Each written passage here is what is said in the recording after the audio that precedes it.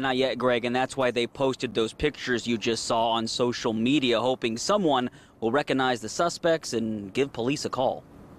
At C&P Beauty Supply on Lamar Avenue, an ugly turn of events Tuesday evening. Police say these three people grabbed roughly $500 worth of clothing and ran out of the store without paying. It's very petty. Investigators say the shop's owners chased them into the parking lot and tried to get the items back, but failed and were assaulted in the process. Police say one of the owners was punched in the face 4 times, the other bitten by one of the suspects. I think that's really sad. Bobby Bowen runs a neighboring clothing store. She says she's seen one of C&P's owners try to stop a shoplifter before.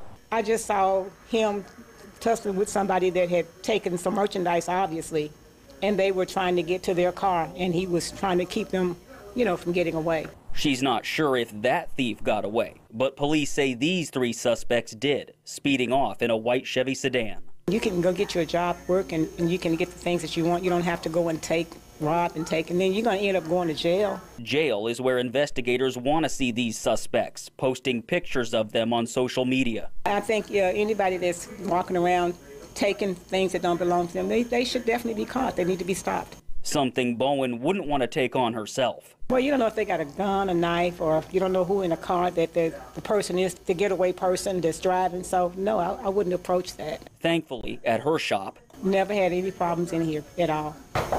Knock on wood. Yeah, knock on wood indeed. Now, sadly, police say the suspects also stole one of the store owner's phones. We did leave a message for those owners at the shop today, but we haven't heard back.